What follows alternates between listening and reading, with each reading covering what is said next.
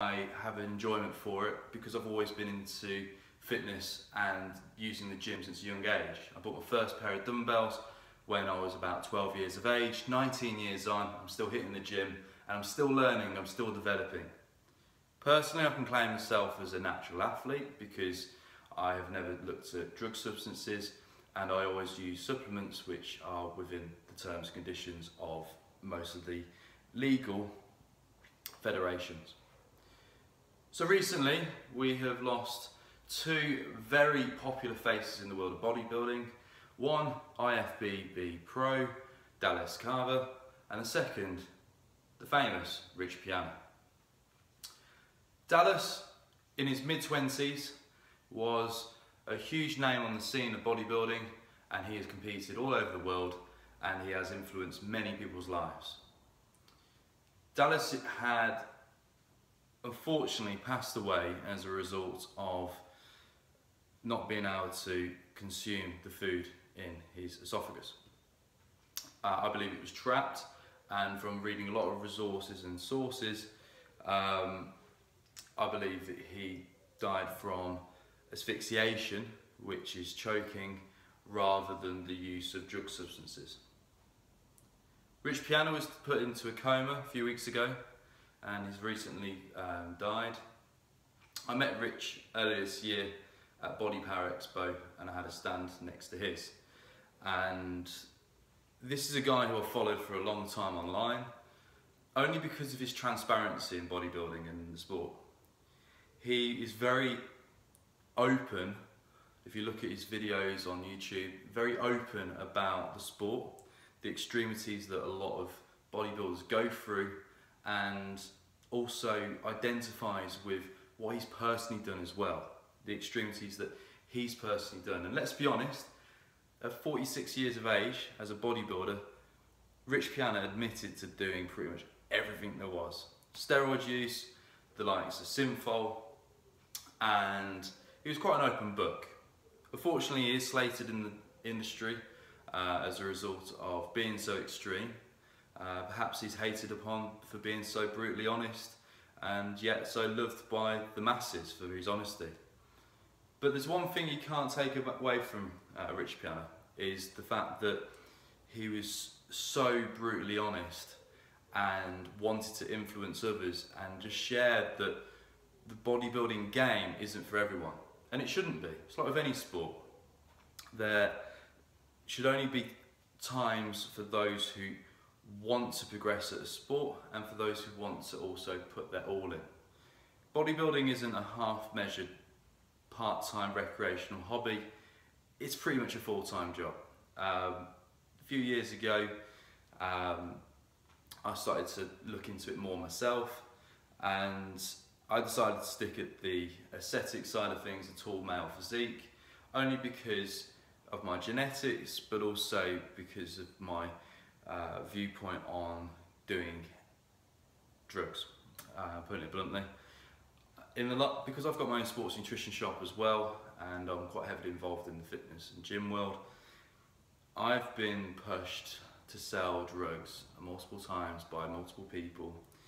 I've also, which I've declined, I've also been asked if I would like to buy different types of drug substances, steroids, anavar, testosterone increases, things that you would typically give to cattle. And I've always had a body dysmorphic issue since a young age, and naturally I've always wanted to improve my exterior. However, at 31, the older I become, the more I want to focus on my interior. My mindset is more important to me, my health is also more important to me, and also living a longer life is also important to me. Unfortunately, over the next decade, I guarantee we're going to see more young deaths with excessive drug substance use. The problem is, and if you look at some of Rich Piana's videos and some of the other pros out there, they're very open to the fact that they have blood testing. They also buy drugs from reputable sources and work with top scientists directly. Unfortunately today, A lot of young people are buying drug substances from a dodgy source, who is also buying it from a dodgy source, and the young individual has not got the basics right in nutrition, training and other elements as well.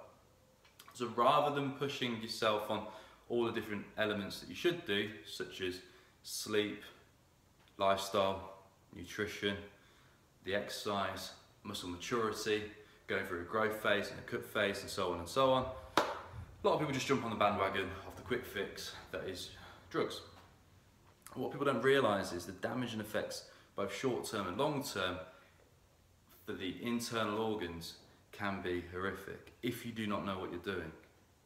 So there might be a lot of experienced bodybuilders watching this video and think this guy, because he doesn't use them, doesn't know what he's talking about. The reality is, I have spoken openly with about 6 Mr. Olympias, and I've spoken to multiple top pro bodybuilders, and there is a common theme. If they're at the top of their game, they get blood tested, they also go through rigorous checks, and they have the best nutritionists and scientists at their sides. A naive, young 16 to 25-year-old male who's new to the gym does not have the ounce of basic knowledge, let alone knowledge in drugs. And unfortunately, this is going to become a bigger issue as the years progress. So, ironically, Callis didn't pass away as a result of his drug use. There's speculation over Rich Piana's death also not being directly as a result of his performance-enhancing drugs. Over the last 2 decades, I've also witnessed a few aesthetic and bodybuilder stars to pass away and be martyred, to be over-fashioned and glorified for their extreme lifestyles, but unfortunately a lot of them have passed away as a result of other substance uses, one being cocaine. And it's one substance which is quite commonly used in the world of fitness by extreme fitness enthusiasts who need a further kick, the adrenaline. Unfortunately, I've met a few cocaine users. I've had a few ex-partners, as much as ex-friends who have also dabbled in such drug substance. The concoction of using such potent performance-enhancing drugs, combined with cocaine, combined with drinking, combined with the extremities of the bodybuilding lifestyle, there's such pressure on the heart and vital organs. It's, in many cases, you're a ticking time bomb. So I'm not going to speculate. I'm personally a big fan of Rich Piana, and I hope that anyone who watches this video gives him praise and respects his family as much as what he's done for the world of bodybuilding. He was one of the most open, honest individuals, and spoke his mind. Okay, a lot of people again didn't agree with his personality and the way he presented himself, but as a businessman he did relatively well. As a sports enthusiast for bodybuilding, he represented the sport relatively well, and he was a kind-hearted individual, and he reached out to a lot of fans and did a good job. So you can't but take your hat off to him and say thanks Rich, and thank you for all the good that you've done. But there's some good points in this video that I've wanted to highlight, especially to younger lads out there, and that is, don't get all wrapped up in the hype.